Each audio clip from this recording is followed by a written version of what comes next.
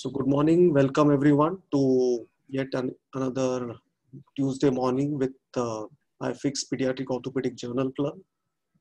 And uh, uh, we have today Dr. Miten, who's a sports medicine consultant, and he's attached to SRCC NH Children Hospital as a pediatric and adolescent sports medicine. This is a topic, unfortunately, about which we know little, but we need to learn much more. All of us deal with golfer's elbow and swimmer's shoulder, and so many conditions, and there are so many ankle sprains we get, and we really don't know what is the right approach to treat these injuries and prevent these injuries. So we are going to do this in two parts. Today, Miten is going to take us through a very well-researched profiles of pediatric sports injuries. And in a second part of this talk, we are going to do a true journal club where he will, take us through some of the landmark journal articles on pediatric sports medicine. So this is not about arthroscopy. This is not about surgery. It is not even about, fixing a fracture or, doing a ligament repair. This is going to be more about what are the common sports injuries and what are the causes for them and how should we be addressing and preventing them. It's a completely new chapter. It's a book by itself, and I request Dr. Miten Shah to address this issue. Thank you. Sure. Thank you for this opportunity, sir. I hope you can hear me well and see my screen as well. Can you hear me? Yes, Miten. Yeah, everything good. Perfect. Please proceed. Right. So as sir has spoken in the introduction, children are not little adults. And when we talk about sports injuries, there are certain specifics in children and adolescents which need to be discussed and which everyone needs to know about. Certain general principles that we are going to discuss today.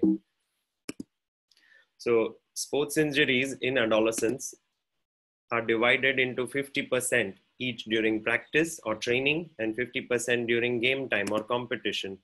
Similarly, 50% of the injuries are acute or traumatic and 50% of them are overuse injuries, which tells us that there is a big proportion that is preventable. And most of our discussions, most of our philosophies and all the programs that we plan to develop must focus just on these two things. One, to reduce the injuries that are preventable and to enhance sports performance, obviously. So when we talk of overuse injuries, and we'll dwell into specifics during the next part, as I mentioned, in 15 days from now, and you can talk of Osgood-Schlatter and Severs and certain stress fractures, the jumper's knee, fascial stress reactions, and tendinopathies. But the idea is that most of these injuries are due to repeated microtrauma. They're all growth related. They can be due to various causes, including training errors, poor technique, inadequate equipment, poor environment, excessive sports training, muscle weaknesses and imbalances. But the most important factor, common factor through all of these is inadequate rest. Now we'll deal into individual sports injury profiles and try and discuss what's pertinent to every sport. So when you talk of soccer, for example, 70% of the injuries are traumatic and just 30% overuse. How come? Because this involves intense contact. Most of the injuries that we see are contact injuries with the ball or the other players. And of course, you have certain non-contact injuries where there are hard cuts or sharp turns off the pivoted foot. Most of it is seen in the lower limb. So hamstring strains, quadriceps strains, adductor strains, and abdominal strains form a big proportion. And then there are knee and ankle injuries. And of course, 5% of the injuries are related to concussions or head or face injuries, you can say. The risk factors, when we discuss about them, you will see a common pattern here across the board that previous injury is always the greatest risk for a fresh injury. As far as soccer is concerned, children less than 14 years have a propensity toward upper extremity injuries, and that the year of peak height velocity is very important, because when you talk of these profiles of under 11, under 13, under 15, the early maturing players are seen to have higher injury rates. Artificial turf definitely leads to more risk, but in tier 1 cities, for example, in Mumbai now, the newer third and fourth generation turfs are as good as the natural turfs. And the most important thing that we must always discuss is prevention. So especially with soccer, the International Olympic Committee has developed fantastic conditioning programs, and we'll talk about those a little later, like the FIFA 11 or the FIFA 11 Plus, which have been proven through research to reduce soccer injuries, especially the non-contact ones. And the other way to deal with this is also to speak to the coaches locally. And you must see more red cards and more yellow cards during the game, especially when you have children playing. This is just to reduce their innate on-field aggressiveness. So one specific injury that we want to discuss is the ACL, because that's something very common that we see coming into our department. Overall, the risk of the first injury is 1 in 30 in females and 1 in 50 in males. So you see that the risk of injury in females is almost 1.5 times those of males. And the return to sports after ACL injury is not as good as we know. So it's around 80%. 80% of people or children return to some kind of sport. And as far as adults are concerned, hardly 50% only return to the same level of competitiveness. Whereas if you talk about adolescents, then it's a little better, that's around 80%. Now, if once you have an ACL injury, the risk of the second surgery is around 15% in adults. When you talk about those aged 25 and under, it's 20%. And when you talk of those aged 18 and under, it's around 30 to 40%. And that's really high, which is why we must focus on ACL injury prevention. How do you prevent something? You recognize it much better. So to recognize something, you need to know the risk factors. So non-contact ACL ruptures can have all those factors that we know about but can't do anything about. So those are non-modifiable, include environmental and anatomic factors. So what are the anatomic factors? That's like something that people are born with. It's like if you have a narrow notch in your knee, and these notches you can divide into 3 parts. So you have something like an A notch, a U notch, and a W notch. And the A notch is like the alphabet A, which is very narrow. So most of these patients have a smaller ACL.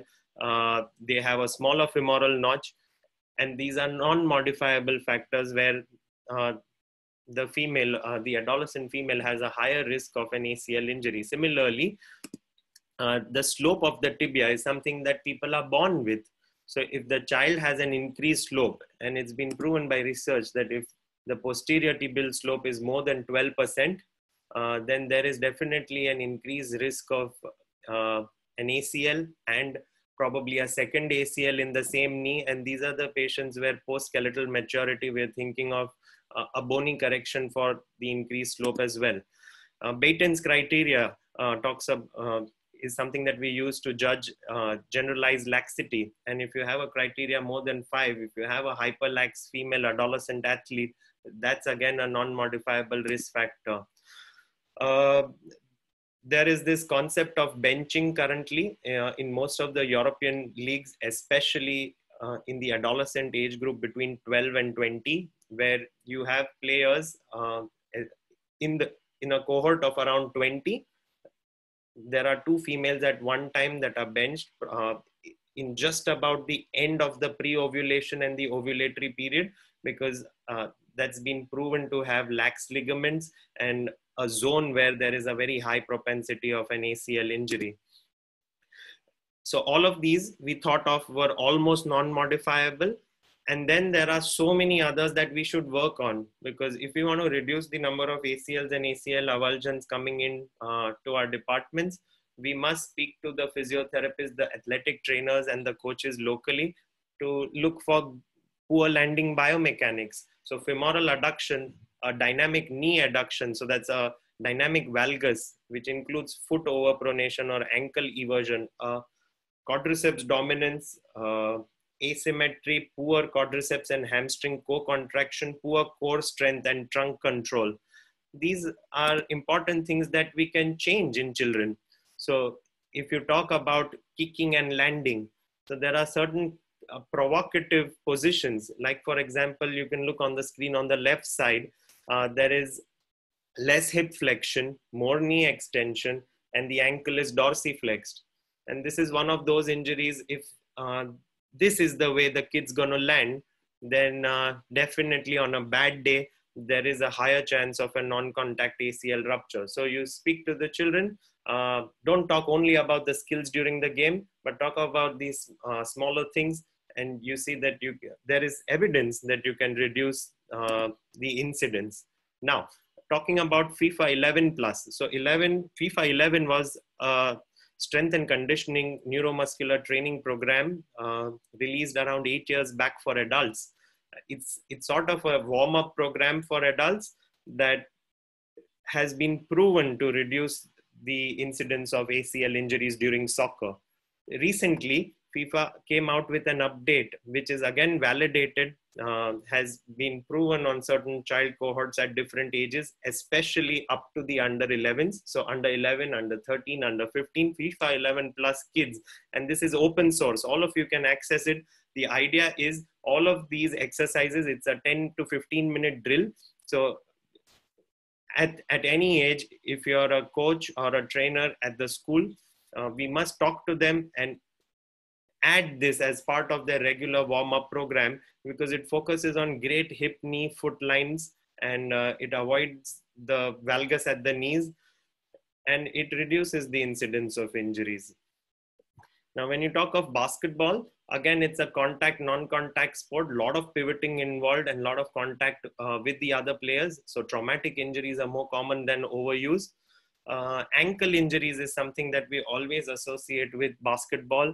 And it's been proven with great evidence that ankle bracing, especially for the first time ankle sprainers, and those who have come in for the second and third time as well, must go back to field with an ankle brace. We don't do this very often. Sometimes you see kids with an ankle sprain post sport, and you have a Salter-Harris type 1 distal fibula. Most of them get missed, otherwise they are conserved. And these children then go back and they're going to come back again. They're going to come back again. It leads to recurrent ankle instability. So we must remember that bracing and basketball go together. Ankle injury is very common. Also in children, we see the ball, because the ball size is not very regulated.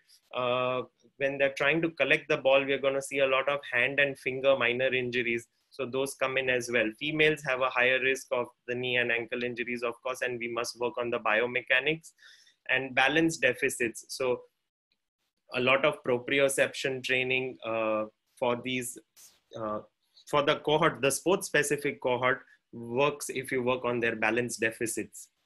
When you talk of wrestling, it's one of those sports where there's contact 100% of the time. So the effective exposure is much higher. Obviously, this leads to more injuries. So traumatic injuries are more common, more in practice than in competition. Again, related to the exposure time, upper extremity and head and neck injuries are very common, 70% of the times. And we're going to talk specifically about sports-related concussions in children, where head to knee and head to head contact, and sometimes just head to mat contact can lead to SRC, that's a sports-related concussion, and I'll come talk about that on the next slide. And the risk factors, of course, the wrestling mat is very important. So we've seen that the socio-economic strata sometimes, and the profile of the kids that come to us who are involved in this sport is not very great, and they are very disciplined and hardworking, but the basics are amiss. So the wrestling mat is very important because it acts as a great shock absorber in head to mat injuries. And most of them have a lot of tinea and dermat infections and illnesses, again related. These are issues related to hygiene. Cleaning of the mat is very important. Again, another thing seen is wrestling is the players are divided according to class, and the classes are mostly age and weight. So most children try to work and try to be the heftiest and the bulkiest in their weight class. So if you are a little thinner, low BMI in your class, then there's more injury. So what they try and do is you try and lose weight 48 hours before competition so that you can drop a class. And this is the biggest factor seen in adult wrestling, leading to an increased injury risk, which now we are extrapolating to adolescent populations as well. So if you have someone who wants to go from the 58 kg to the 56 kg in adults, they suddenly lose those 2-3 kilos in 48 hours by dehydrating themselves. And then when they go on the weight scale, they drop a class, but this rapid weight loss increases the risk. So all of this is related to coaching education, what your coach tells you and what's important. So if we can talk to the coaches and talk about this, that you must monitor and you shouldn't go in for acute weight reduction just for the sake of competition. If you can talk about your body hygiene and cleaning of your mat regularly. And of course, this is not important for adults, but for kids more so. Concussions is something that we want to prevent, and headgears are very important. So we know our knee pads and shoe pads and all of those. But I know wrestling is not associated with headgears, but a lot of associations like in New Zealand and a few more in Europe, they insist that kids are taught the techniques with their helmets on. It's a little different from the cycling helmet, but it prevents something called as concussion. Now, this is something again very peculiar and related to wrestling itself. So you can see Yogeshwar Dutt and Sushil Kumar, and they have funny looking ears. So because of the body to body contact and the great vascularity that exists in our ears, there is an acute and then which eventually becomes recurrent auricular hematoma, which leads to a very ugly ear called as cauliflower ear. And if you can talk about this in the wrestling schools right at the beginning, so because we now have Vinesh Fogart and the Fogart sisters participating, so you're going to have a lot of girls participating in this sport. And if you can treat these auricular injuries, the hematomas, and drain them in time when they're kids itself, then they won't go on to have something disfiguring in adults. So what's a sports-related concussion? It's a mild traumatic brain injury. So when you talk of the Glasgow Coma Scale, the GCS is less than 5. A direct blow to a head, face or elsewhere, but eventually the impact is transmitted to the head is what's a concussion. It's rapid onset, it's short-lived, it leads to neurological impairment for a short time, but resolves spontaneously. How do you recognize this? So if you're a bystander, then there may be a very, very short time for loss of consciousness, or you may see a kid with a dazed blank look clutching the head. Generally, older adolescents come out with the history, but most kids don't. So the older kids can give us a history of they're feeling this, they're having some blurred vision and they feel that everything's foggy around them. There's some drowsiness. They lose balance, and sometimes there are slowed reaction times. Sometimes you see female adolescents, and I've seen 2 of these cases where there is sudden aggressiveness or a sudden burst of tears. And that's because the child or the adolescent can't really express what's going on. It's something that's happened for the first time in their life. Again, it's transient and momentary. So we must, RFFP stands for remove from field of play. So if you think that there has been a contact to the head, don't wait, don't try and judge, just remove from field of play. And this is a very nice online tool that IOC recommends. It's called SCAT5. SCAT5 has been validated for children more than 13. Less than 13, there are certain other tools that we can discuss. But this is a concussion assessment tool, which is short, easy to use, can be used by physicians only to just assess what we're going to do next. Essentially, the treatment involves rest. So 24 to 48 hours, just do nothing, rest at home, don't do nothing. And at the end of 48 hours, you go into something called as modified rest. So you initially start basic training, very slow and low, and then you keep the kid under symptom threshold and very slowly increase the quantum of activity. and that's GRTP, that's gradual return to play. So there's no hurry at all. And sometimes you wait up to a month before they go into competitive sport. Of course, the golden rule is no return to play on the same day. Come what may, no return to play on the same day. And this is true with soccer, with wrestling, with basketball, any contact sport that you can think of. In Kolkata, Athletic Kolkata, 80K and a few other teams, they're doing really well, and kids are started enrolling into rugby. So again, we are seeing these with rugby as well. Rule changes and enforcement, education, and sometimes there is some evidence in adults, but not in kids, that neck muscle strengthening may help reduce the quantum of injury. Martial arts, again, a contact sport, and we just need to know the difference. I myself didn't a while back. Essentially, karate involves a lot of punches and elbow and knee strikes, more upper injury issues. Taekwondo includes kicks, so a lot of lower injury issues, so kicks and strikes. And the upper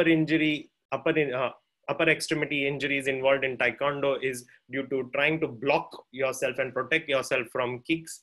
Judo, meanwhile, is totally different. It's absolutely different. So judo is more like wrestling. The aim is to work the opponent to the ground. So there are no punches, no kicking involved, but there are a lot of shoulder injuries seen, and the upper back issues are seen in judo because there's a lot of contorting of the trunk seen in this sport. Now, thankfully, children in India aren't exposed as yet to mixed martial arts, though adults are. And that's a totally different domain and very scary. The divisions in martial arts are generally according to age, sex, experience, and body weight. And what's been seen even in children is the higher you go in terms of experience. So when you move from a green to a blue to a purple to a brown to a black belt, brown and black belts are generally allowed, especially in Shotokan karate, to hit to the head as well, to the face as well. So the risk increases with increase in experience. Karate and Taekwondo, most of the injuries are lower leg and hand and wrist, whereas judo is the mechanism is because of being thrown over or flipped over, and a lot of shoulder injuries come through. So to prevent these, you must improve the defensive skills first. So if anyone in the audience listening to this has been part of karate training, you realize that a lot of strength conditioning, neuromuscular training, balance training is what you start with when you're white and yellow belt. You're only doing the push-ups and the squats and the plies. And then the first thing that you're taught is how to defend yourself, how to strengthen your core and receive.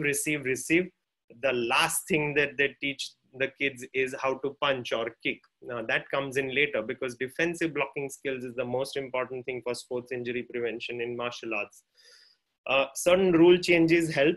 Like I remember when I had my black belt exam, I was in 8th standard, and this is around 20 years back, that in spite of head hits being allowed during the black belt exam, our supervisor had that one rule, because he saw that our cohort population was a little younger, that they made a fresh rule on the day of the exam that you can't hit to the head. You get a penalty if you hit to the head. And this is very important, especially for the younger kids.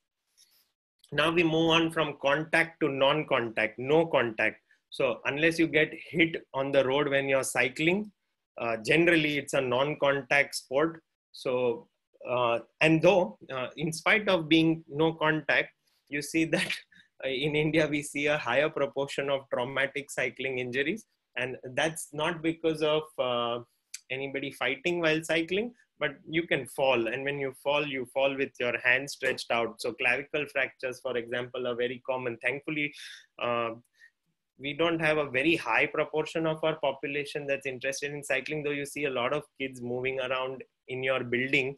When I was in South Korea, there was a great cycling culture, and 80% of the population used to cycle. And you'd notice that the commonest fracture that came into the ED was a clavicle fracture. Most of the injuries that we see in kids are abrasions and lacerations. They don't even tell their parents when they are injured. But the scary ones that we must try and reduce the incidence is the face and the head injury. Of course, overuse injuries are more seen in older adolescents, those going towards their 20s and 25s, the ones who are really preparing themselves for a professional career in endurance cycling. This is seen more in Europe because there are certain cycling families, so to say, where the father's been part of Tour de France and Tour d'Italia all his life. And the kid then starts cycling with his father for these long distances of 50 and 100 kilometers. And then what becomes important is the bicycle fit, the bicycle design, and the way you sit on the bicycle. Because if you don't sit well, then as you can read, there may be some microtrauma to scrotal contents. What is very common that we see regularly is anterior knee pain, that's patellofemoral, and lateral thigh pain, that's because of the iliotibial band. Between 10 and 14 years, boys are at a higher risk. Generally speaking, most contact sports, non-contact ACLs, and everywhere you see that girls are at a higher risk, but this is somewhere where they have some evidence that boys are at a higher risk. And it's all related to the bike and the cycling technique. And if you can change these and keep insisting on helmet use, then you can reduce the incidence of injuries. So very small things. And this is a slide just for take home for the audience, where they can remember, if you have kids, maybe you can click a picture of the screen where you need the lowest center of gravity, the handlebars at comfort level. And if you see the hip, knee, ankle position, the one on the right hand side, the kid on the right hand side is the best position actually. So buying a cycle is also something that you can Google. The AAOS has a campaign that runs and talks about riders aren't always in the right, but they are always fragile, because they want to reduce the number of road traffic accidents with cyclists. What you can see on the bottom left is the foot pedal position. And this is something also that is never talked about. Like I remember myself just using the cycle randomly. Thankfully now there's a lot of awareness and people are talking about bicycle fits, the handlebars, and a lot of other things, and how you pedal is important. Now, when you talk of dance and gymnastics, both of these have very similar profiles where overuse injuries are more common. Dancing, similar to basketball, has a lot of foot and ankle issues. Most of these issues, though, unlike basketball, are overuse. So no acute ankle sprains. Of course, those can happen, and ACLs can also happen. But you see a lot of foot pains, ankle pains related to footwear, related to no foot pair, FHL tendonitis, Achilles tendonitis, and back pain. So very classic related to young adolescent bowlers in cricket and dancers is lumbar spondylolysis, lysis at the L4 or the L5. And then you can see these adolescents getting pain, discomfort while forward flexion, and a lot of pain on extension. And when you evaluate them, they already have grade 1 listhesis at around 18. So in dancing, the intrinsic risk factor is someone who dances with insufficient plantar flexion or a hyperflex forefoot, foot pronation. The picture you can see is ballet dancers going into the end pointe pose. And of course, the surface is important. One thing that has been drilled into our minds is dancing injuries can be reduced by avoiding overstretching. So we don't want these dancers to go, young kids to go into a routine where they see their adult counterparts trying to stretch every part of their body just before going into their routine. Overstretches to be avoided. There must be fixed routines, and of course focus on conditioning programs that talk more about proprioception and balance, neuromuscular control than just strength. Gymnastics, again, upper extremity and lower back issues, overuse, and the acute injuries seen in the ankle. So what are the intrinsic factors? You need to be like a jockey. So you need to be tall, thin, tiny, and then you can be a great gymnast. So if you have a larger body size and weight and you start late in your life and your parents are, okay, now we're going to put you into a gymnast school, that's the parents' fault. You need to profile children before putting them into a certain sport. Previous injury, like all the other sports, is again the greatest risk, and higher the competitive level, more the issue. Certain routines like the balance beam, the parallel bars have been seen to relate to more injuries. And again, you need to take care of the year of peak height velocity. So if this is a different concept that we can talk about, and that's a phase in which they see more injuries. Girls at higher risk. Something that we want to discuss with gymnastics is that, of course, the techniques and the landing strategies, the body postures are more important, but most gymnasts and swimmers have learned over a period of time to work through pain. So we must tell these kids early in life that exertional soreness is different. So for adults, for example, when you go to the gym trainer always tells you that if you work hard, your muscles are going to get sore, and that's something that's normal and expected. But we must be try and tell our kids that exertional soreness and pain due to injury are two different things, and you must encourage a lot of child, coach, trainer, and family interaction, because you keep talking about this. One thing we want to discuss specifically with gymnastics and dancing, certain other 2-3 sports, is the female athlete triad. So you have children girls especially, who are not eating a lot because they want to stay thin. They start getting abnormal menstrual cycles and eventually go on to absence of menstruation and low bone density. So poor nutrition, low bone density, and menstrual disturbance together. Surprisingly, if you see on the right hand side, this is a paper, and I don't have the reference here, but it's referenced that on a cross-sectional survey, 60 to 70% of adolescent females, that's female high school athletes, fall in this criteria for the triad. And this is something that we must protect our kids and adolescents from. So nutritional counseling is very important. And when you eat, you can recover the energy status first.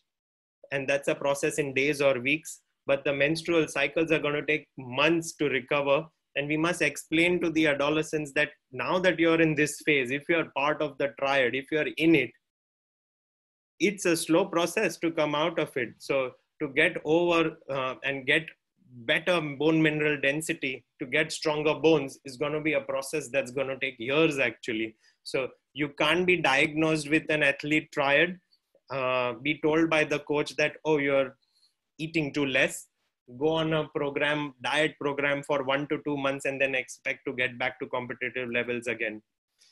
Running is something that deserves a presentation on its own. So there are lots of things that we can talk about, and most of them can't be covered here. But anterior knee pain, in children, we see a lot of Sinding Johansson and Osgood Schlatter in runners, and those who are also used to a lot of skipping.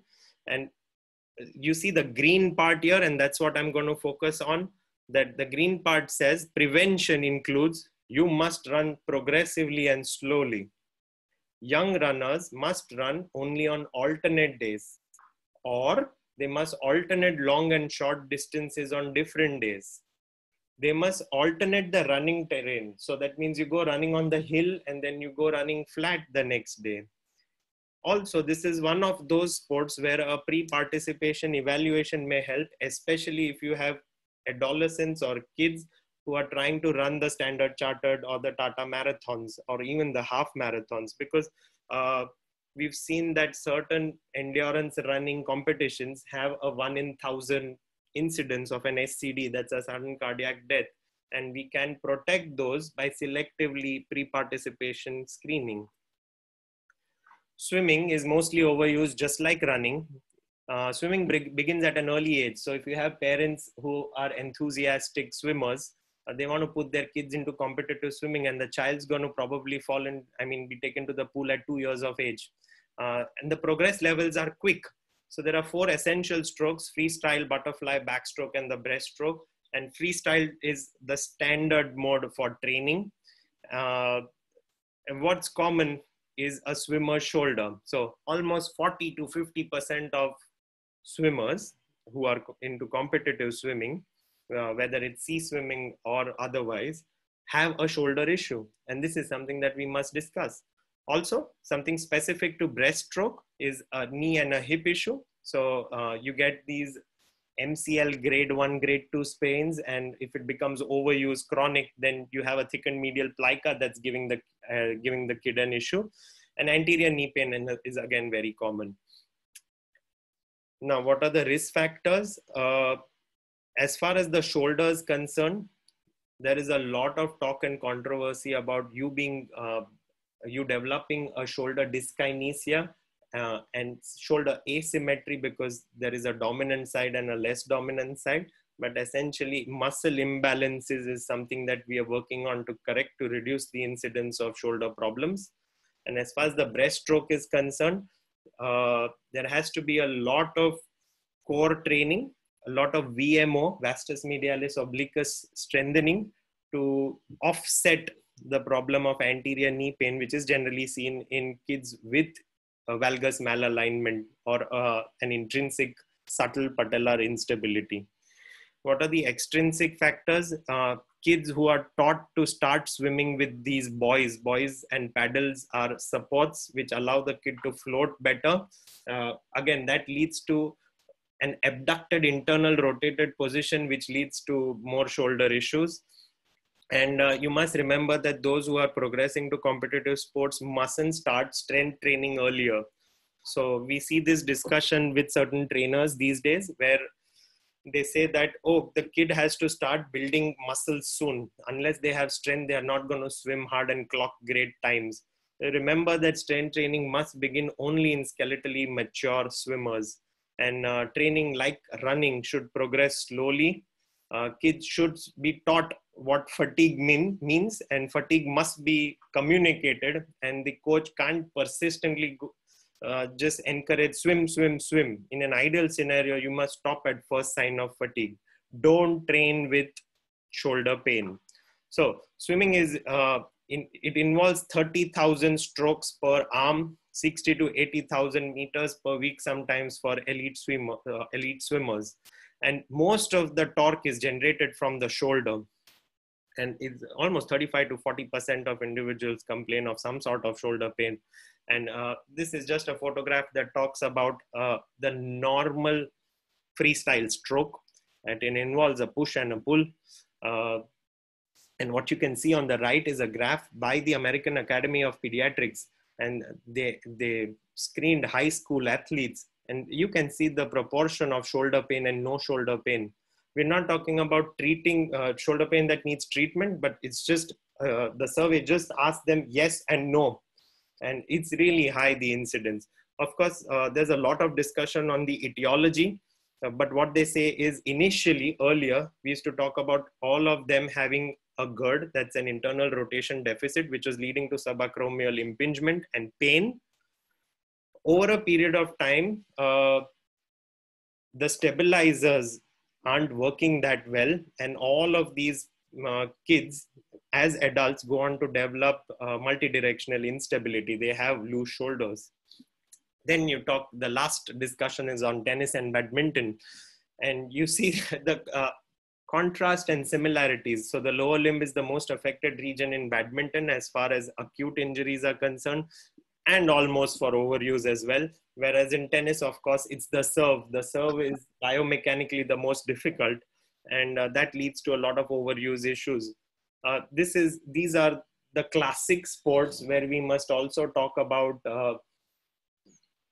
trying to avoid early specialization. So if you go into tennis and badminton as a 6-year-old, by the time you are 13, you are using only your one hand to play that sport. And you're going to face lifelong issues of dominant versus non-dominant. So you're going to have a dominant shoulder if you're into tennis. You're going to have a dominant knee and a dominant ankle if you're into badminton. And you can read through the overuse injuries seen in tennis and badminton and the acute injuries as well. Essentially, again, lot of anterior knee pain and ankle issues with badminton, and impingement and rotator cuff issues with tennis. Tennis also has, of course, the elbow and the wrist issues as well. The tennis elbow, so to say, we can see that in badminton as well. Previous injury, again, is the biggest risk factor. Limited internal rotation in the dominant arm. That's a glenohumeral internal deficit. So GERD picked up in a pre-participation evaluation can potentially be a modifiable risk factor for these kids.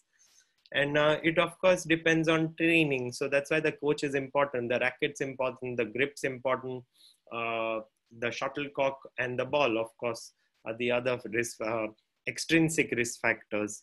You must focus on equipment, conditioning programs to work on scapular symmetries, and stretch.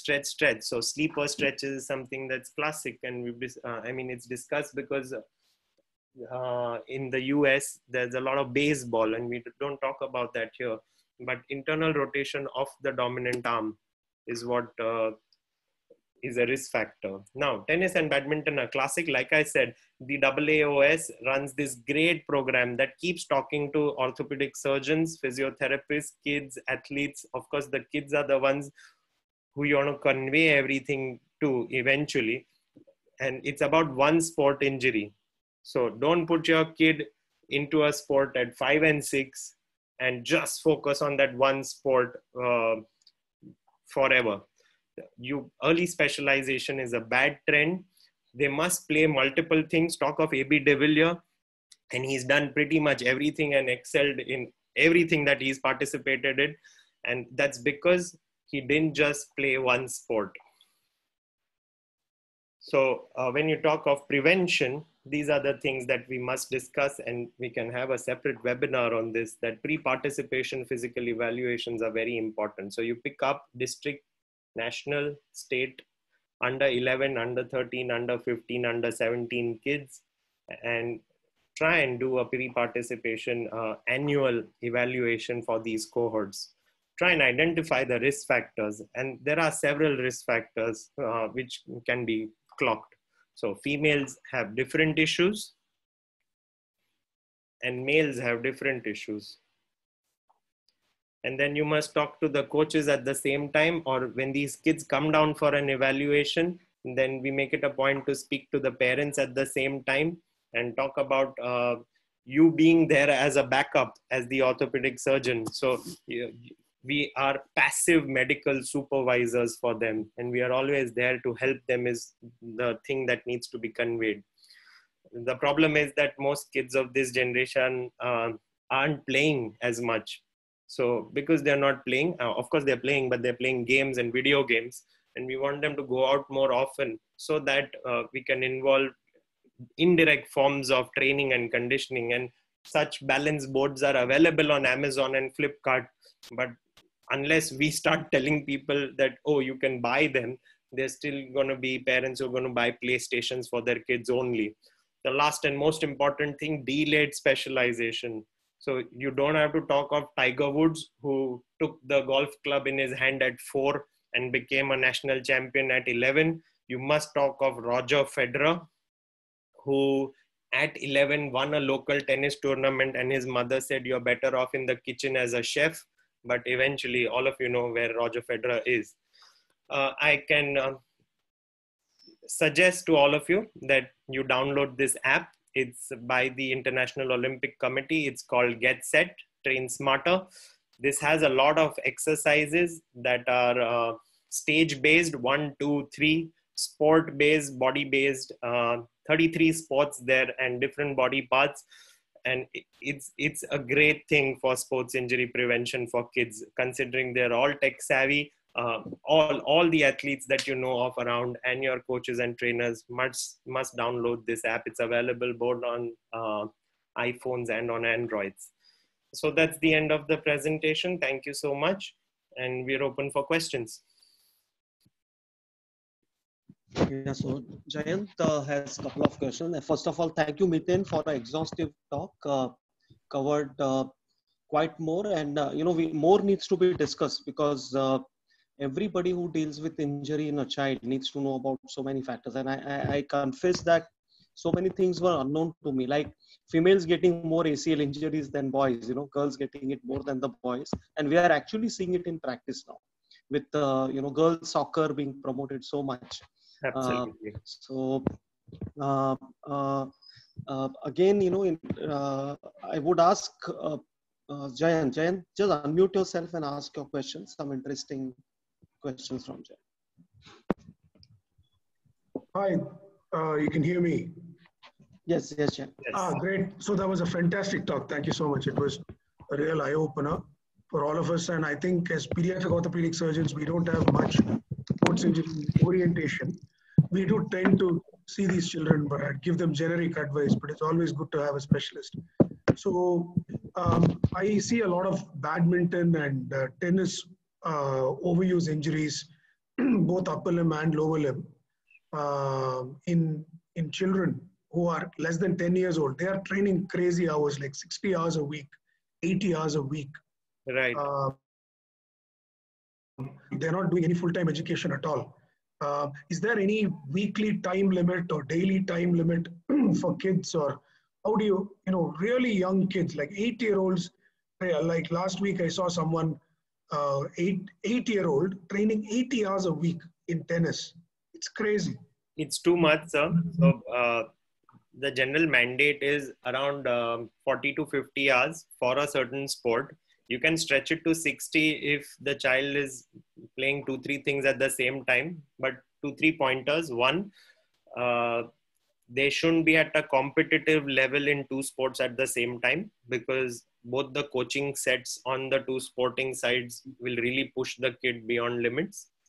Single sport 80 hours is just too much. So I think at SAI, that's the Sports Authority of India training centers, the Gopichand Academy and the Prakash Padukone Academy at Bangalore. So I have some insight over there, and though they have hostels and attached residential premises, they have a limit on the working training hours. So I'd be surprised if this kid that you're talking of 80 hours a week is from one of these academies.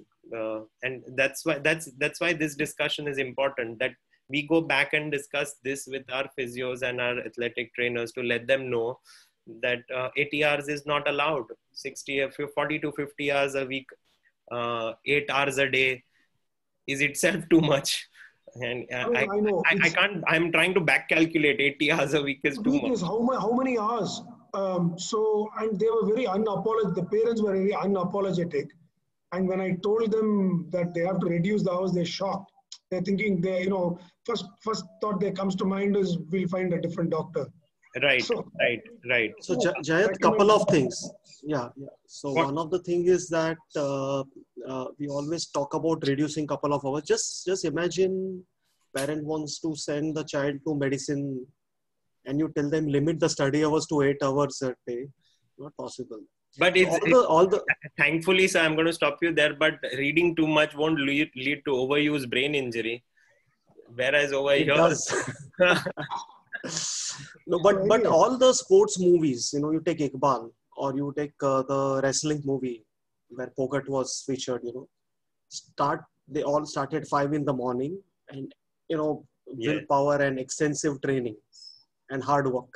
That's what they underline. So I think a great point is which I think is A.B. de Villiers, who did multi-sport training. I think that's a very nice way of perhaps.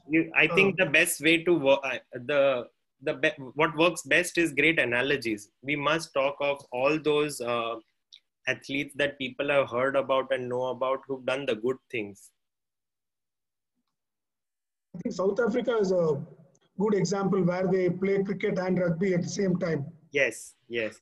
So a lot of the cricketers, they're all, many of the South African cricketers are also rugby stars. So they go together. So I think, and it's 2 different sports that have complementary sort of in cricket. And I think we should start promoting that. That cricket and football generally go together. That's what Virat Kohli and the team is also trying to promote. that play both together. As you're growing, as you're training, especially in tier 1 cities now, that's the culture, that if you're part of the club level cricket team and you're going up the ranks, you need to be a good footballer as well. So Miten, one more question in continuation with the same thought, and Rajiv has asked this question, and I'm going to put a corollary to it. That he's asked a question that should children with hyperlaxity be prevented from contact sports, or does profile of a child, whether he's stiff or strong or hyperlax, allow you to choose a specific sports, like how you said cricket and football go together? So any such analogies or advices which can give to our parents? This is a controversial issue actually. So in certain sports like wrestling, judo, of course there's a higher propensity if you are hyperlax, but they say that certain maneuvers, especially the defensive skills, are intrinsically better if you are able to contort yourself better. Similarly, in gymnastics, there are certain routines or certain stretches and certain positions that you can get to, even in dancing, better if you are hyperlax. So you will do better in the sport if you're hyperlax. So, and no pre-participation. So when we do these pre-participation evaluations, you do mark out children who are more than 5/9 on Baitins, but you can't prevent them from playing any particular sport, because we have certain famous athletes who are hyperlax and still at the pinnacle of their individual sport. Are certain sports suited to hyperlax individuals? Yes, and this is specific to every single sport. So when you talk of athletics, for example, so if you have great speed and agility, you're always forced by your coach more towards speed sports compared to endurance sports. So you'll always go into 100 meters and hurdles, and what goes along with 100 meters and hurdles is long jump and triple jump. So if your coach finds that you maybe, if you're hyperlax and you run not so good, you'll be forced more into a triple jump because you'll perform on those parameters much better. So everybody finds their way. Nobody can be dissuaded on the basis of hyperlaxity. But I had mentioned this in the presentation. There are certain European teams, soccer teams, female soccer teams, that bench hyperlax female players during their ovulation period. Okay. Any other questions from the people in audience? Feel free to ask. Unmute yourself and you can ask. Yeah. Dr. Miten, we have seen a lot of children with ligament laxity. So we just think that ligament laxity will help in sports career. Is it true or wrong? So it is prone for more injury. Both. So you can be better at a particular sport because you are hyperlax and you can get into certain positions, and you can be more prone to certain overuse injuries, like a hyperlax swimmer will always have less pain, will always be able to get the stroke better, faster compared to colleagues, but eventually as an adult will always have multidirectional instability and probably will go in for surgery in their 40s and 50s. Okay, because we see a lot of patients with ligament laxity with flexible flat feet.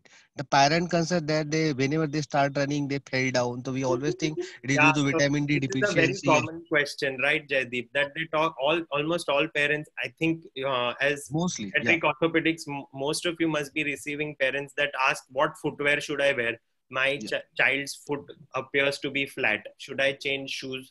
Can the biomechanics be improved by shoes?" And I've had this discussion with Abhishek Kini, who's a foot and ankle surgeon. And he says that up to 12 and 14, the body is still developing. So your running biomechanics keep changing and the body keeps adapting to the shape of your foot. Of course, footwear is better than no footwear. So in adults, there is this trend of barefoot running, which we shouldn't encourage in children. But we don't need to actively correct foot overpronation, ankle eversion in younger children unless it's significant. So we had an article by, yeah, please ask. So what is the youngest ACL reconstruction? Because now we are seeing ACL tears in under 8 10. years. And should it be reconstructed? I mean, I've kind of, Yes. I have a couple of kids who are under 10 with proven ACL injuries with clinical laxity. I'm just pushing them to adolescence. Am I wrong or right? Evidence says you are wrong, sir. That's what I want to know. So you what is the incidence of having to revise it? You know, if I do recommend ACL reconstruction, will they need another ACL later? Most likely, 40%. Okay. Raymond Say, he's from Luxembourg and past president of ESCA, and he's on the board of IFICS. He's done a lot of work on pediatric ACL injuries, and the consensus is that if you don't operate on them, you must reduce their competitive level. So if they're playing state, you have to unfortunately tell them you can't play state anymore. You can play district all over. If you don't treat the ACL and the child continues at the same level, then the child's going to have meniscal and cartilage issues, which will give you more heartache and disappointment rather than just reconstructing an ACL. If you reconstruct an ACL in any kid less than 10 years of age, you know that there's a 40% chance that the same ACL is going to get torn and 40% chance that the kid's going to get an ACL in the other knee if the child plays the same sport at the same level. But we also know that most kids who are reconstructed this early, between 50 and 80% are able to get back to the same level. Otherwise, I think parents' prudence and general observations mostly dictate that the kid won't go back to the same sport. They'll have this animosity to the sport because the sport then they associate with the surgery. The injury. Well, and what about the method of reconstruction? You do a standard hamstring in children? Again, great question, sir. So we know that these kids don't have good, I mean, they're going to have tiny hamstrings there. So anybody less than 10, we generally have the parent in the Bajuka operating room. We've taken a consent and we use parent hamstrings. Wow. Okay. The only thing we match is the RH factor. That's it. Both kid and child have to be positive blood group. That's it. No other HLA compatibility or anything else is required. I've heard of parent liver. First time I'm hearing of parent hamstring. No, again, not backed by evidence. Very good. Very good. It's a material for a movie. You know, an Indian mother in a village donating hamstring for the child's future who has a ACL injury. So you know. Yeah, but anyway, especially true for younger kids. Otherwise, we have something called as a fiber tape. So between 10 and 14, we would augment the hamstring with a fiber tape. Thanks, Miten. It's 8-1. So we go by what is known as IFICS standard time. We start on time and end on time. Perfect.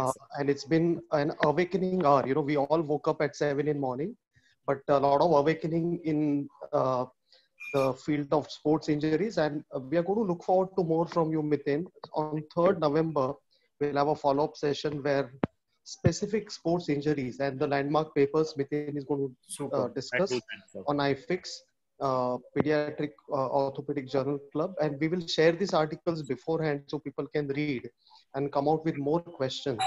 And our motto is very simple. We have to have answers to the questions, but also there have to be answers which are questioned. And that's why this Tuesday morning hour is very, very important for us. And for those who have missed this live session, it will be available on OrthoTV. We will also put Dr. Miten's email address on that so that people can ask questions to him. So for more questions and more answers, we look forward to meeting you, Miten, again on 3rd November. Thank you everybody for joining. We'll be talking about specific injuries related to pediatric and adolescent sports. Thank you so much for everyone for their time. Thank you, Dr. Taral.